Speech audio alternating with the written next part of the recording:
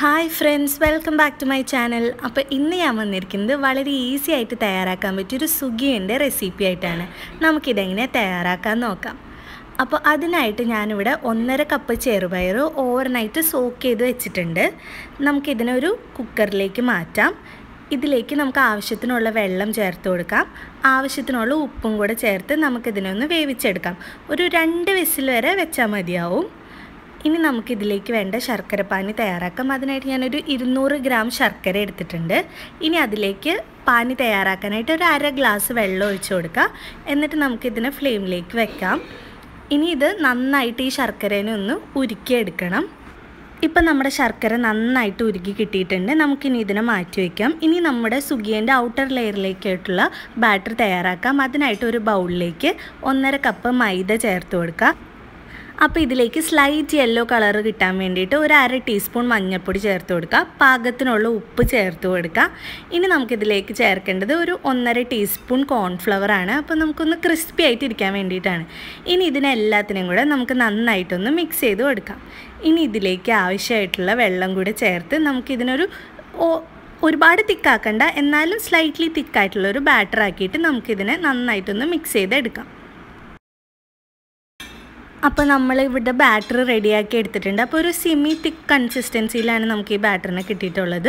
നമുക്കിതിലേക്ക് 2 ഏലക്കയും കൂടെ ഒന്ന് ചെറുതായിട്ട് ചതച്ച് വെച്ചത് ഇതിലേക്ക് ചേർത്ത് കൊടുക്കാം. എന്നിട്ട് ഇതിനെ നന്നായിട്ടൊന്ന് മിക്സ് ചെയ്ത് കൊടുക്കാം. അപ്പോൾ ആ ഏലക്കയുടെ ഫ്ലേവറൊക്കെ കിട്ടുമ്പോൾ നല്ലതായിരിക്കും. അപ്പോൾ നമ്മുടെ ചെറുപയർ ഇവിടെ പാകത്തിന് വേവായി കിട്ടിയിട്ടുണ്ട്. ചെറുതായിട്ട് കടിക്കാനും എന്നാൽ ചിലത് ഉടഞ്ഞും തുടങ്ങിയിട്ടുണ്ട്. ഇനി നമുക്കൊരു ഫ്രൈയിങ് പാൻ വെച്ച് അതിലേക്ക് നമ്മൾ നേരത്തെ ഉരുക്കി വെച്ചിരുന്ന ശർക്കരപ്പാനി ഒന്ന് അരിച്ച് ചേർത്ത് കൊടുക്കാം. ഇനി നമുക്കിതിലേക്ക് ചേർക്കേണ്ടത് ഒരു 1/2 മുറി തേങ്ങ ചുരുക്കി വെച്ചതാണ്. നമുക്കതും കൂടി ഈ ശർക്കരപ്പാനിയിലേക്ക് ഒഴിച്ച് ഈ ശർക്കരപ്പാനിയിലുള്ള എക്സസ് ആയിട്ടുള്ള വെള്ളമൊക്കെ നമുക്കൊന്ന് ചെറുതായിട്ട് വറ്റിച്ചെടുക്കണം. അങ്ങനെ നമുക്ക് ഈ തേങ്ങേനെ ഈ ശർക്കരപ്പാനിയിൽ നന്നായിട്ടൊന്ന് വിളയിച്ചെടുക്കാം.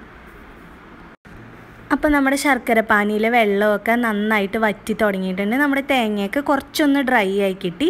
ഇത്രയും മതിയാവും. നമുക്കിതിലേക്ക് നേരത്തെ വേവിച്ച് വെച്ചിട്ടുള്ള ചെറുപയർ നമുക്ക് ഈ മിക്സിലേക്ക് ചേർത്ത് കൊടുക്കാം. ഈ ചെറുപയറിനെ ശർക്കരയും തേങ്ങയും കൂടെ വിളയിച്ച് വെച്ചതിൽ നന്നായിട്ടൊന്ന് മിക്സ് ചെയ്തെടുക്കാം. ഇനി എന്തെങ്കിലും വെള്ളം ഉണ്ടെന്നുണ്ടെങ്കിൽ നമ്മൾ അതിനൊന്ന് ഡ്രൈ ആക്കിയിട്ട് എടുക്കണം. എന്നാലേ നമ്മുടെ സുഗിയൻ നമുക്ക് ഉണ്ടകളായിട്ട് പിടിച്ചെടുക്കാൻ പറ്റുള്ളൂ. അപ്പോഴാണ് അതിൻ്റെ കൺസിസ്റ്റൻസി റെഡി ആവുള്ളൂ. അപ്പോൾ ഇത്രയും മതിയാവും. ഇത് കറക്റ്റായിട്ടുണ്ട്. ഇനി നമുക്ക് ചെറിയ ഉരുളകളായിട്ട് ഇതിനെ പിടിച്ചെടുക്കാം.